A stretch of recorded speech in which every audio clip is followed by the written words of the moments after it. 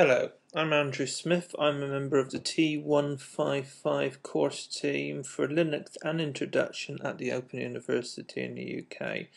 Purpose of this short video is to demonstrate that in Microsoft Windows there are similar commands to the command line interface in the Linux operating system.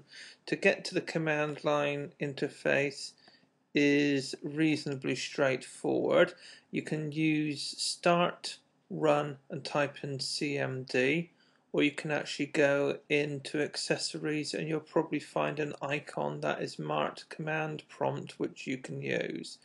Command line interface comes up as a black screen and has got a very similar feel to the Unix or Bash shells that you see in the Linux operating system. This is because MS-DOS has got similar technological roots, and many of the good things that were formed in Unix in the 1970s have been used in the Microsoft operating system. So the first thing you can do is, if you type in dir, you'll see your folder. Some versions of Linux use this command.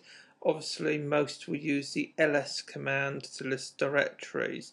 You type in now cd and then Windows, you can change directory, and you can then type in dir, and obviously that will all shoot up. But if you type in dir/p, it will actually pause it, allow you to shunt up through the screen.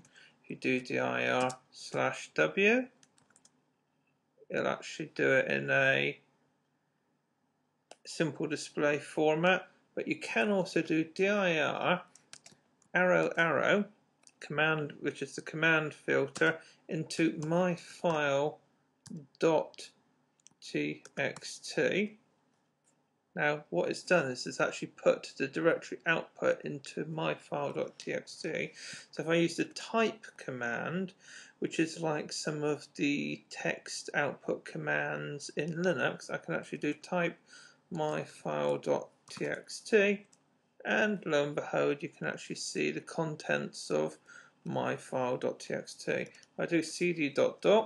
I can actually go up the directory tree, and if I now do md for make directory mydir, I have now made a folder called mydir, which you can actually see in the folder list here. Shaking my mouse over that if you can't see that, and I can now cd mydir, and I've even got the ability to copy from the console to my file.txt. Now obviously I'm in mydir, so this is a new file, and I can actually do something simple like hello world, hit enter, and then put Control-Z, which is the end of file marker, and if I do dir, you can see my file.txt. If I just do type my file.txt, you can actually see it says hello world. I can then del or delete my file.txt, and then dir, and you can see the folder is empty. And if I cd ... and then do rd